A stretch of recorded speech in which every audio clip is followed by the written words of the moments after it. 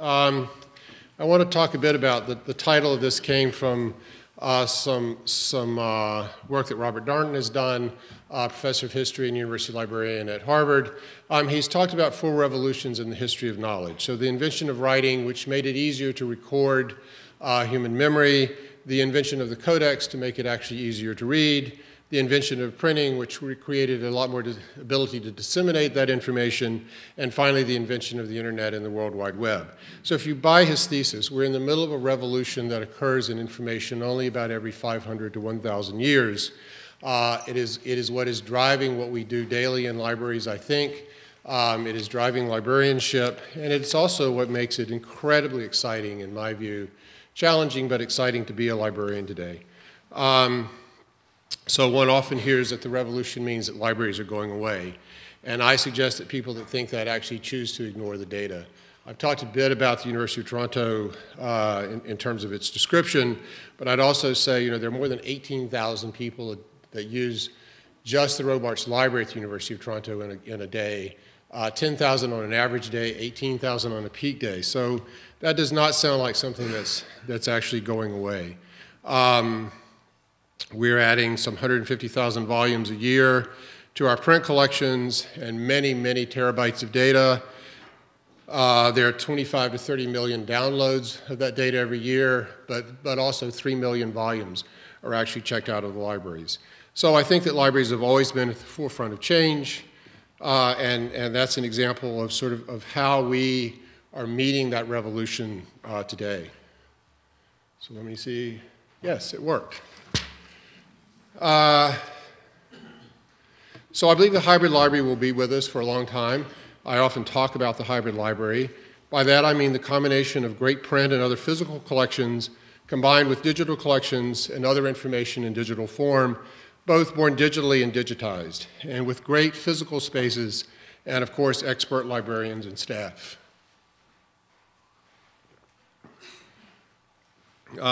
So let me talk a little bit about the dichotomy of the libraries at U of T. This is an example of some of our great print collections, something that we've recently acquired. We continue to build collections in medieval studies for scholars, for the use of scholars. But I also mentioned our data center, 300 servers, and it's always fascinating to me that these great print collections in the Fisher Library are within 4 floors, 5 floors of this state-of-the-art data center. So I want to talk a little bit about some of the trends, challenges, and opportunities in libraries. Make sure that's up there. My friend Marshall Breeding, he's a librarian. He was at Vanderbilt University for many years and is now a consultant, came up about 5 years ago with these, what he called trends in libraries. And a few years ago, I used these in a slide to really talk about what we were doing in libraries. What I would now say is that I think for many of us in libraries, these are actually the recent past and not what we're doing. Oops, so it's not there. Let me stop just a second. Did I pull that out? I think I kicked the cord, which is down below my feet.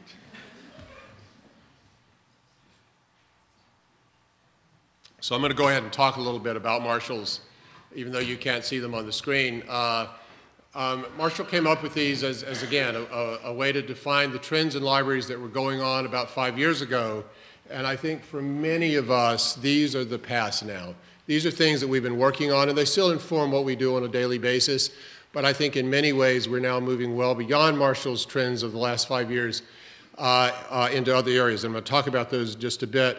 It seems to me that actually that is an indication of the rapid change that really is going on in libraries and how far we're moving, how rapidly we're moving in libraries and in librarianship. So these are some of the things that I came up with that we're working on at the University of Toronto that I think are actually the trends of today and going forward in the next few years. So the collection of big data, facilitating digital scholarship, embedding librarians not just in a physical place but across the university, both physically and virtually across the university, creating great social spaces, which I'll talk a bit about. At the University of Toronto, we're deeply involved in the MOOCs that are being offered there, and certainly the use of cloud storage technology and other technologies to enhance access and discovery. So one of the things I'd like to talk about some of our roles, and the first of those is actually the preservation of the cultural and historical record. I already alluded to that briefly, but I think it's important. I think it's one of the most important things that one generation does for another is actually to preserve the record of human achievement, of research, of knowledge, and pass it on from one generation to another. And I've often said I think our unborn great-great-grandchildren will judge us in part on our success or failure at preserving their past, which is, of course, our present.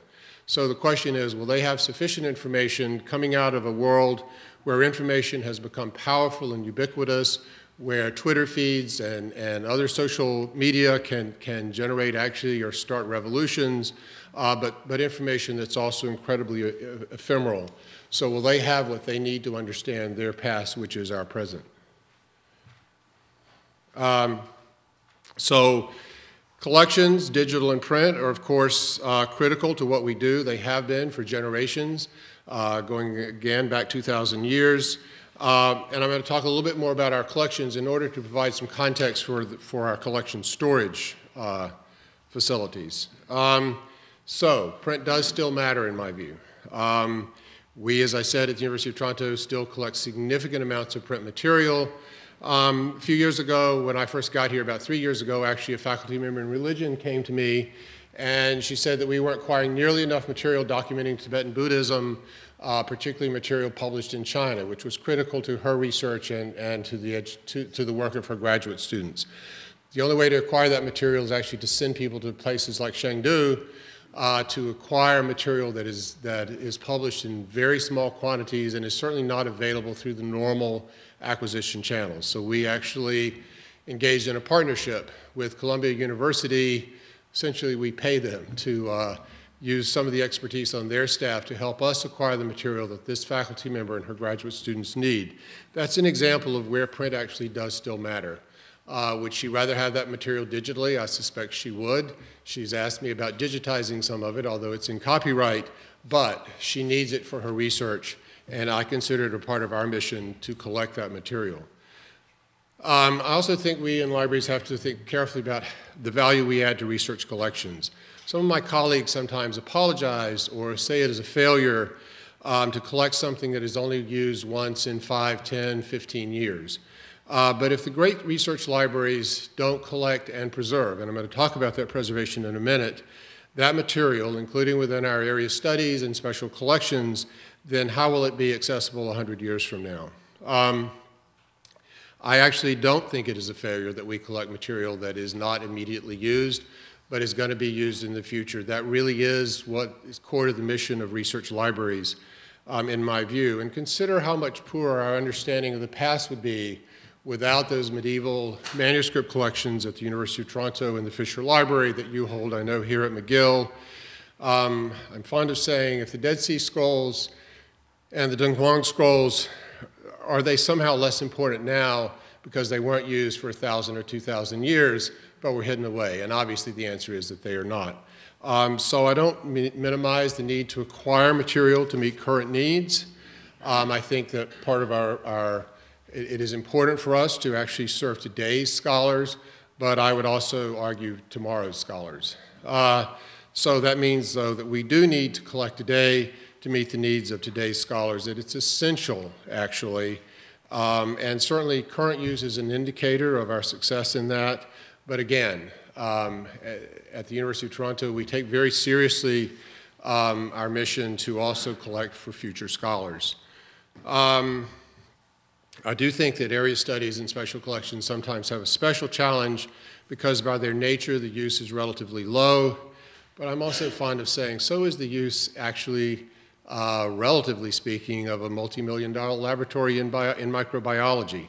And we certainly don't apologize for building great research laboratories to support the sciences and medicine, By the same token, I think we need to build great research laboratories and libraries to support humanities and social sciences scholarship.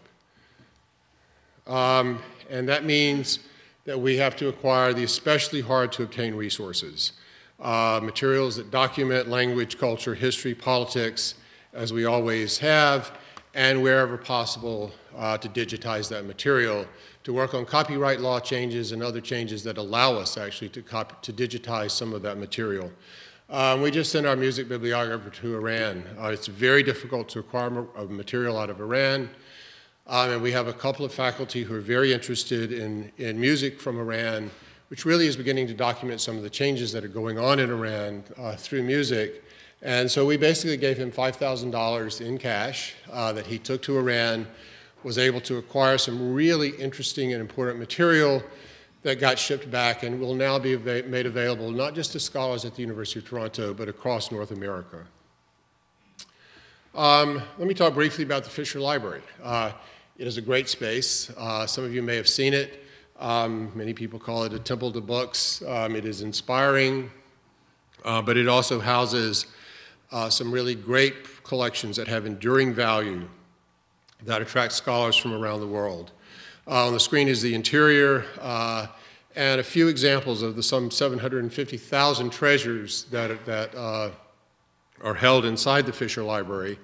The only first folio Shakespeare in Canada, but also we recently acquired, for example, the 6,000 volume collection of Marshall McLuhan, heavily annotated. He had 3 copies of Finnegan's Wake that he had completely filled with marginalia. And as you read the marginalia, his writings in the book, you can trace and track the evolution of his theories. Many of his the statements that are attributed to him have their origins in that marginalia, and you can sort of see how he actually changed them. That's actually how he did his work. And you know, one of the things we're looking at is, are there ways, though, to use technology, and I'll talk a little bit maybe about this later, but to use technology to make it easier for scholars to actually track those annotations, collocate them, analyze them. And we believe that there probably are, and we hope to start a technology project that will actually allow us to develop some annotation tools that will allow scholars to use that marginalia in new and different ways. Whoops. So somehow I went too far. There. I also had a copy of Woolf's Elegy, and I probably in Quebec shouldn't talk about General Woolf, but we recently acquired General James Woolf's lifetime correspondence, which we also hope, which has never been seen by scholars, actually. It's been in private hands since he died at the Battle of the Plains of Abraham in 1759, and we hope to actually very soon make that also available digitally for scholars around the world to use. So, which is to say that print matters, but so does the digital. As I said, I think the scholar for whom we're collecting the Tibetan material, I know, because she's told me she would much rather have it in digital format. And one of the things we're therefore trying to do is, wherever possible, develop discovery tools, access tools, and to digitize collections to make them as accessible as possible and open to the world of scholarship, and to develop tools that help people actually use that material. So we recently had some conversations with some medievalists about building such tools. Imagine the ability to look across hundreds of books of hours housed in churches and libraries and monasteries across Europe and North America to see the annotations of different scribes or the same scribe in different copies. And imagine being able to learn the original order of Chaucer's Canterbury Tales by unraveling digitally the bindings of some of the rarest manuscripts. Doing that in real time with scholars around the world, sharing their work and collaborating across time zones using technology and digital images. That is the exciting frontier of knowledge and research that we call digital research, digital scholarship nowadays, and libraries are enabling that, I think, by joining the digitized artifact with new technology-based tools. And at the UTL, we're working very hard, and I know others are. Chris and I talked this morning about some work at Stanford. Many other libraries are working hard to try to develop such tools to really enable new forms of digital scholarship. And I think one of the other areas that we have to pay a lot of attention to is how we document the contemporary culture and history. So how do we make sure that actually many of them have been lost, but the social media that resulted in the Arab Spring 2 years ago remains so that scholars can analyze and study that material 10, 15, 100 years from now.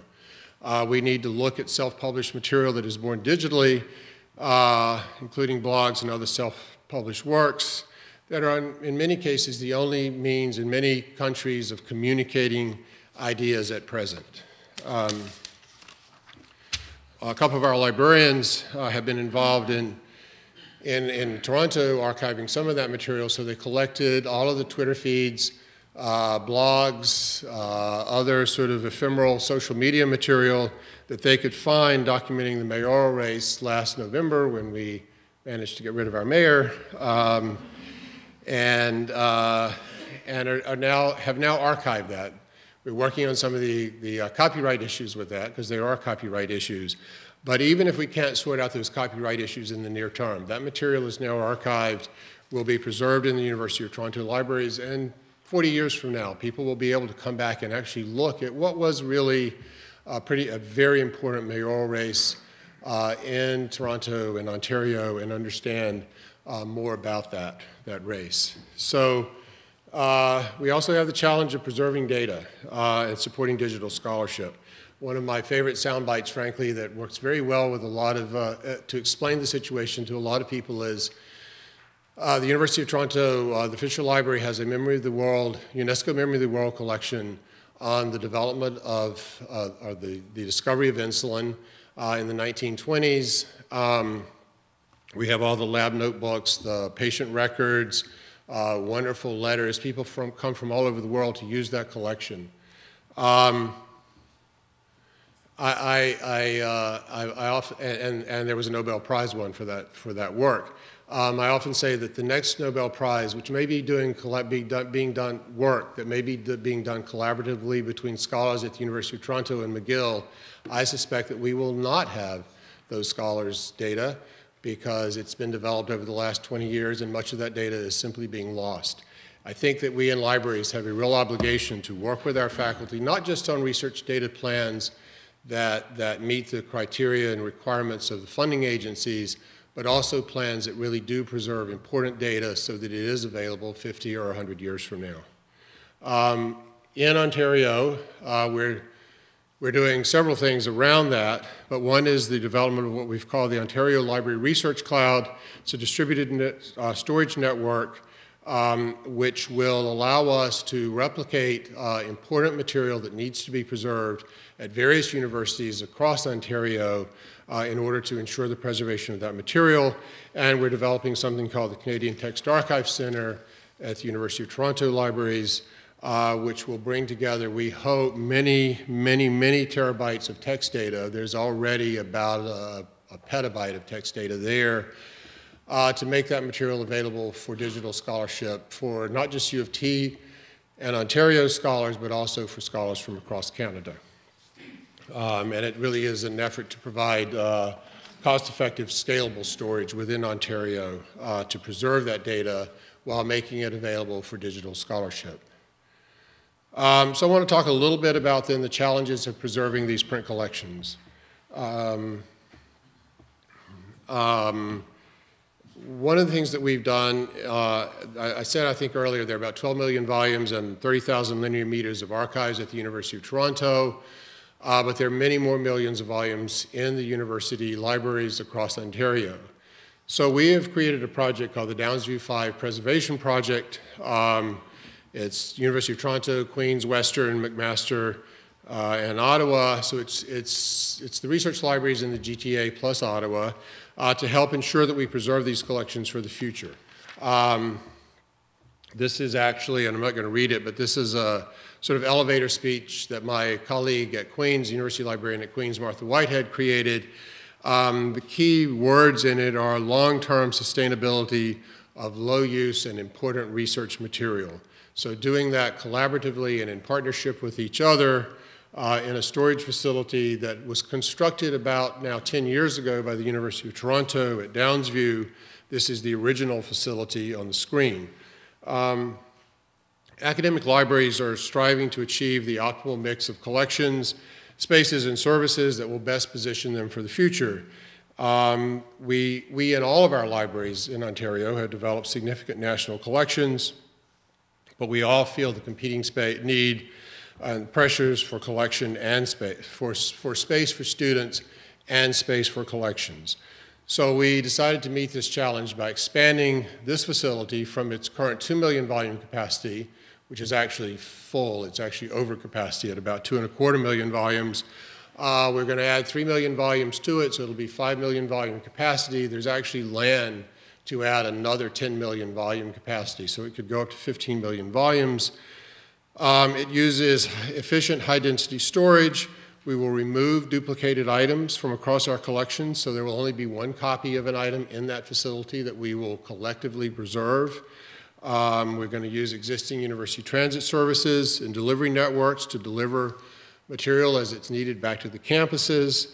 And we'll also use technology to deliver material to the desktop where we are able to. The most heavily used materials will remain in the libraries in close proximity to the user communities, with other material being transferred from across the 5 institutions into this facility. And as I said, there will be no duplication, so only one copy that the 5 of us will then help support and use. We will make all of the low-demand collections there discoverable so that they can be requested through each participating library's catalog, and we'll use technology to help facilitate browsing of those collections, at least virtually, and the need to use some of the material for quick reference or fact-checking by using, again, desktop delivery, under fair dealing of some material that is needed by faculty and graduate students. Other material will be returned to the institutions for long-term use for dissertations and research projects. And actually, there's also a reading room on site. And finally, we've actually digitized all of the out-of-copyright material. So about 450,000 monographs that are stored there to be preserved are already digitized, and many of the journal collections are digitized as well. If you've not seen one of these facilities, this is a picture of some of the stack areas. They're 36 feet high. The environmental conditions are what is required to preserve print for long periods of time. So 40% relative humidity, 63 degrees Fahrenheit, ideal for the preservation of paper. It really is a fascinating place to visit. That's a picture of some of the collections actually sitting on the shelves, and actually another view of the shelves. We would have preferred to have had at Toronto an ARS facility, so an automated retrieval and storage system associated with Robarts Library, but there simply is not the land, and there are several other reasons that are largely technical and design reasons that there simply is no place to put such a facility on the campus at the University of Toronto, unlike the University of Chicago, which has added such a facility to its main library, and it's been well received by their faculty and graduate students. So in some ways, this became a compromise for us, but also one that we can share with the other institutions in Ontario. And that's actually the cherry picker and one of the staff people there who retrieve materials, and again, same or next day delivery back to the institutions. But we also actually have some other serious preservation issues that facility doesn't take care of at the University of Toronto, including vast audiovisual collections. We have the Lionsgate archives. We have all of the Degrassi archives for the Degrassi television series.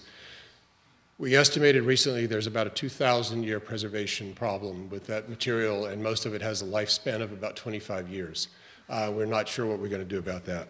I would welcome suggestions. Part of this material is actually housed in about a quarter square block refrigerator, for those of you who know Toronto, at the corner of Bloor and St. George Streets. Most people don't actually know it's there. The problem with a refrigerator is it has to be replaced every 10, 15 years. That's fine when it's in your kitchen. When it's a quarter square block, it is a very expensive refrigerator to replace, but in fact the cold storage is helping to preserve those collections. So let me end up by just talking a bit about the challenge of meeting the need for study space. We have given a high priority, my predecessor did, and I have at the University of Toronto, to providing signature study space for study, research, and learning, space that is a destination for our students. And I think the 18,000 people that use Robarts on a heavy day, I didn't say, but in the science library, it's about 10,000 people on a heavy day, an average of around 6,000 on a regular day, are testament to how successful that's been. But one of the things I sometimes hear is, well, students don't use libraries the way they used to. They now just use them for study. That's actually not true that they just use them for study, but my point is actually that students have always actually used libraries for study as a place to come to work together. So this picture is from the University of North Carolina in 1947, students studying, much like students study today. Or from 1977 at UNC, students doing group work in the undergraduate library there, just like they do today, except the hairstyles are a bit different. My predecessor, Carol Moore, had started a long-term plan to revitalize the library spaces at the University of Toronto. And it began really in 2005 when there was a major addition to the science library called the Morrison Pavilion, which provided inspiring spaces for quiet study, for group study, and for new kinds of uses, both in the Morrison Pavilion and then that it was expanded to the Robarts Library. What I would say is, and the pictures I have of the Morrison Pavilion don't show students in them because they were done for some architectural purposes, but every seat is usually taken in that facility, and often it is so quiet that you can hear a pin drop. I have taken visitors through some of the study spaces, and I can tell you, I get shushed by the students who are there, and they glare at me.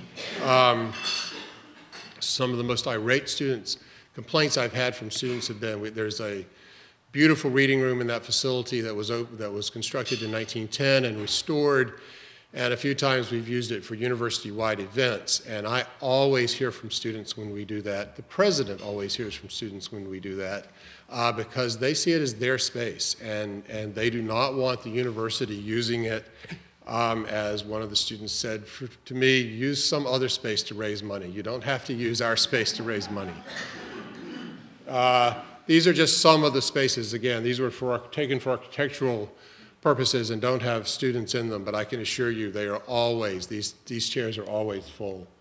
And that's actually the exterior view of the Morrison Pavilion, which is the back of the main science and medical library at the University of Toronto.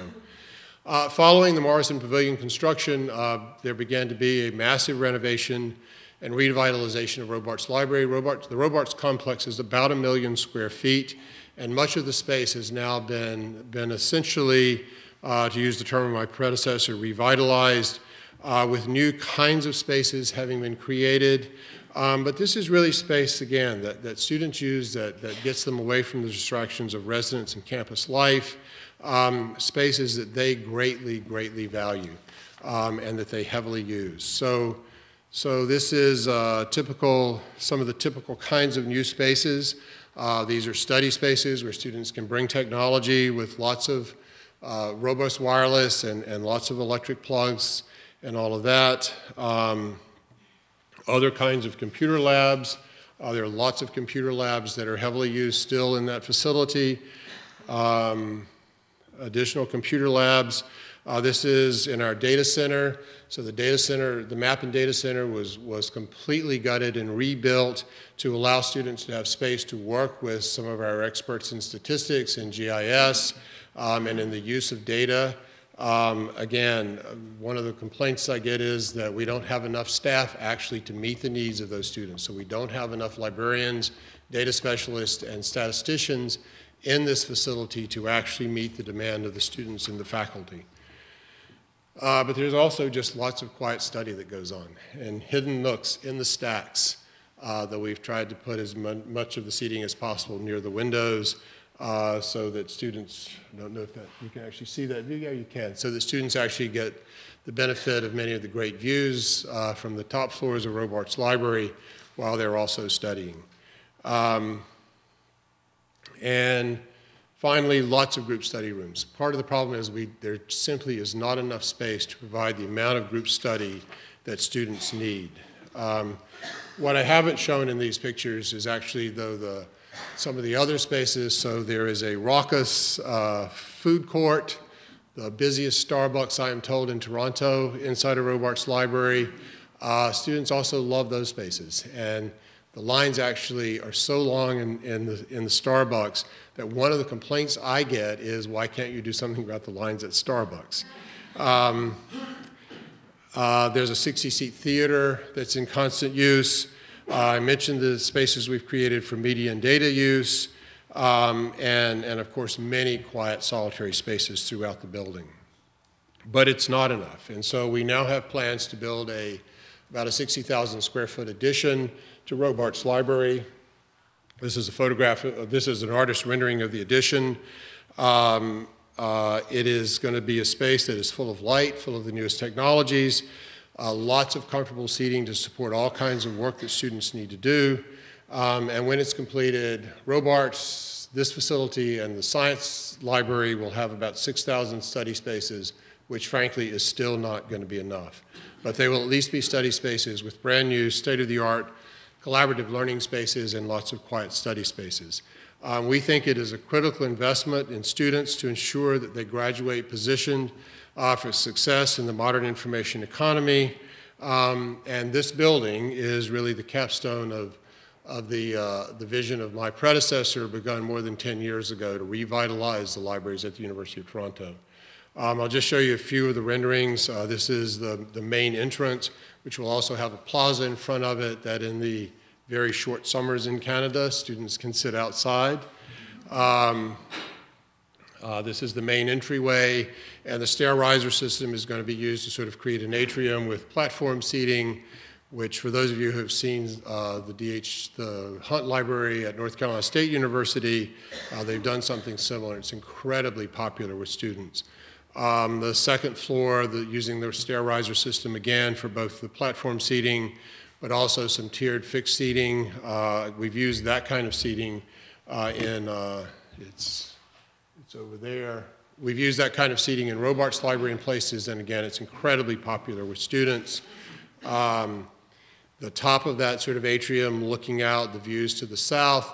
My colleague, who's the Dean of Arts and Sciences at Toronto, sees this as really the sort of, those buildings you see are the Arts and Sciences complex. And so for the Arts and Sciences, the College of Arts and Sciences, this becomes the sort of endpoint of their campus, as it were, and a space that is really, it's not dedicated to, but will serve the many, many undergraduates in arts and sciences at the University of Toronto and at St. George campus, but also lots of traditional study spaces, actually, because students really want that kind of space.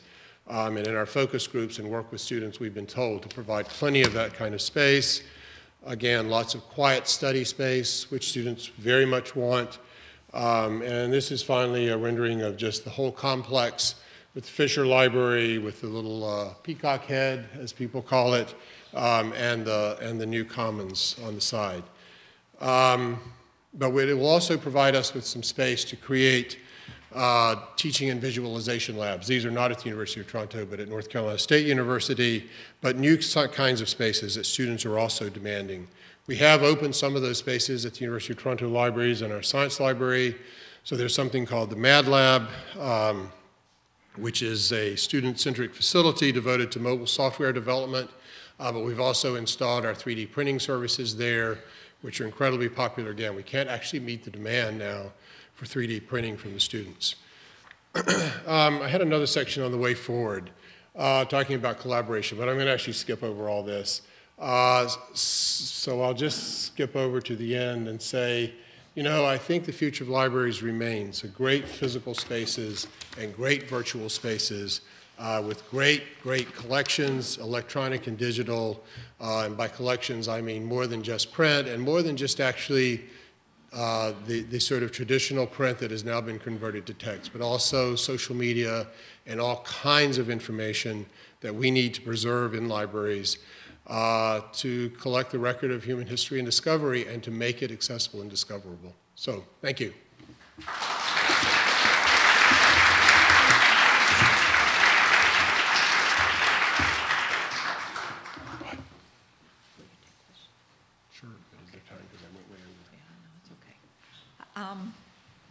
Larry will take questions, and I just have One quick thing to say that, with apologies to my colleagues, I forgot to introduce Larry.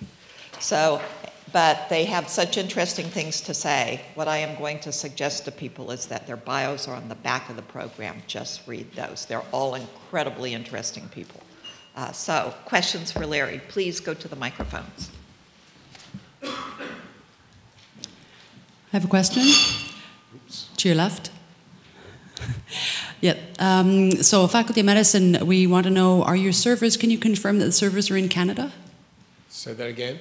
Are your servers, you have 300 servers, are your servers in Canada? Oh yes, they're in Robarts Library. Yeah. That data center that I showed you is on the 7th floor of Robarts Library.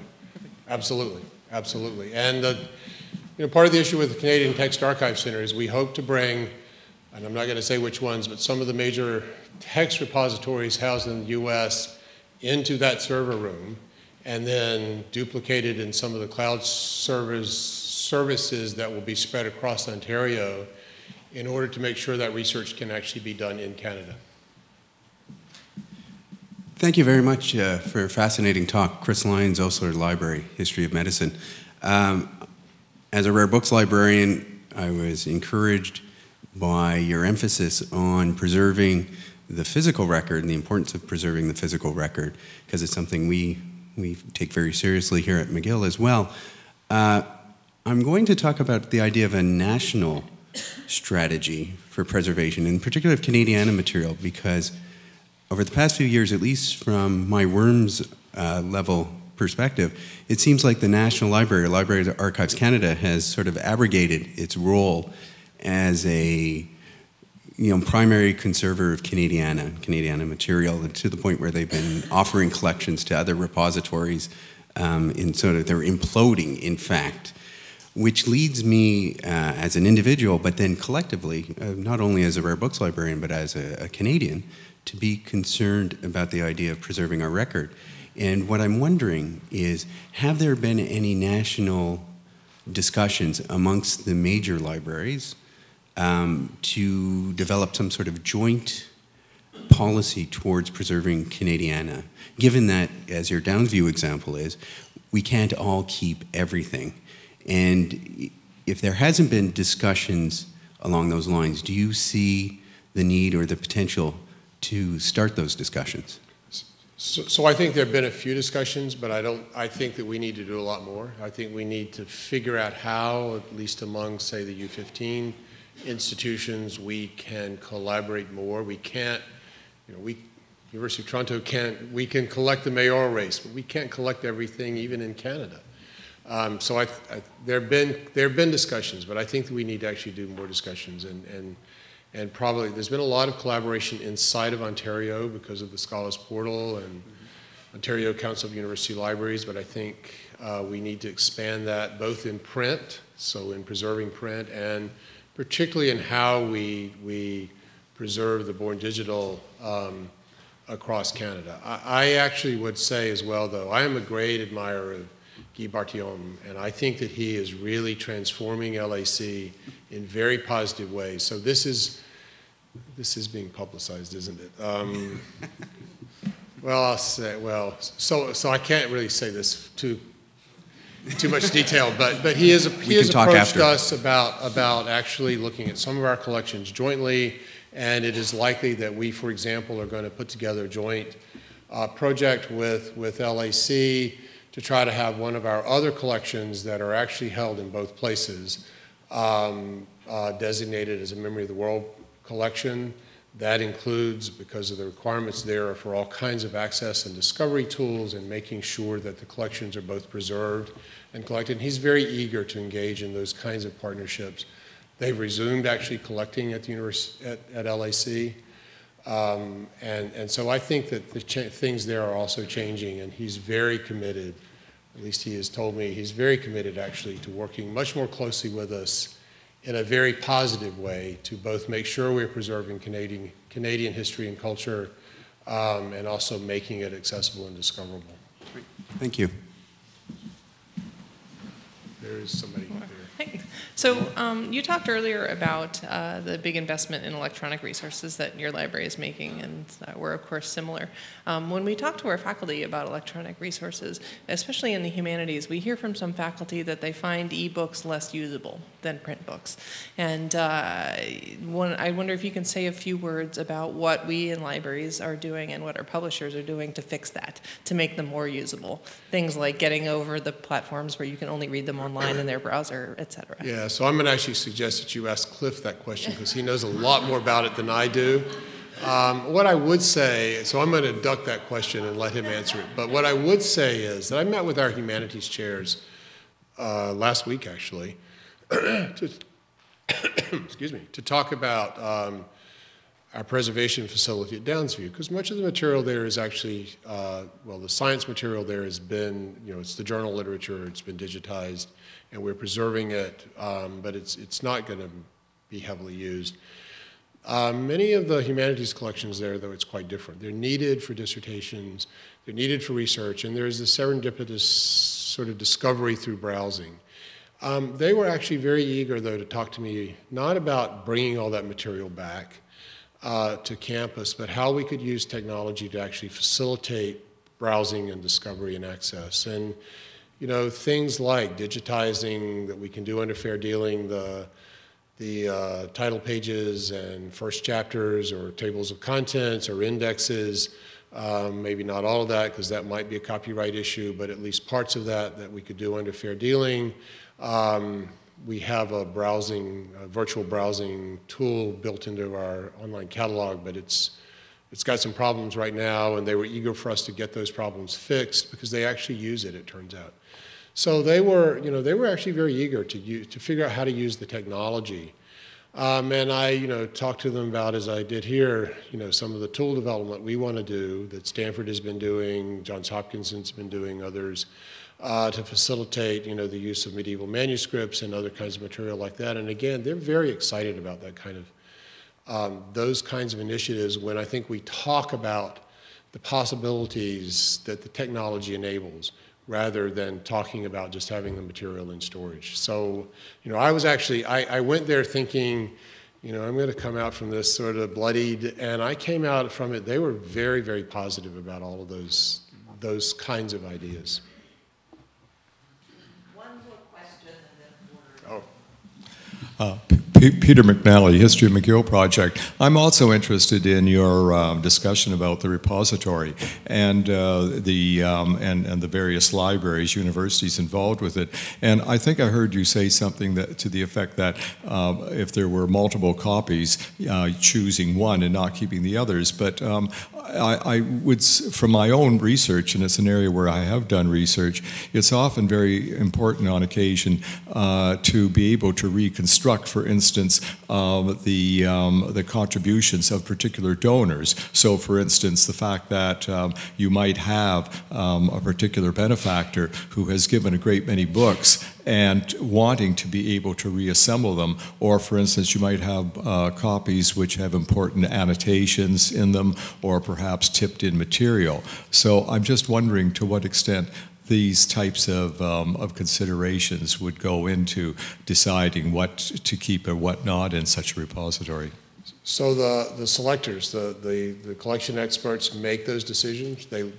One of the criteria obviously is use. So those facilities don't work if you put material in them that are needed to support undergraduate curriculums or first-year graduate curriculums. So the selectors look at it, and I think they do take into consideration those kinds of points. So we would not, for example, if we have collections that were given by donor, many of those collections are probably actually for us in the Fisher Library in any case, and are not in the general collections, and we're talking here about general collections. But in many cases, in many of those cases, we probably wouldn't put those materials into Downsview, or if we did, we would actually duplicate them.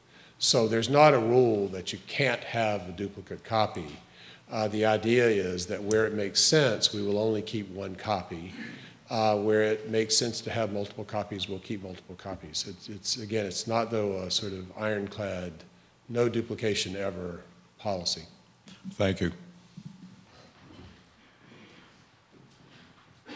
Thank you, Larry. That was hugely, hugely interesting.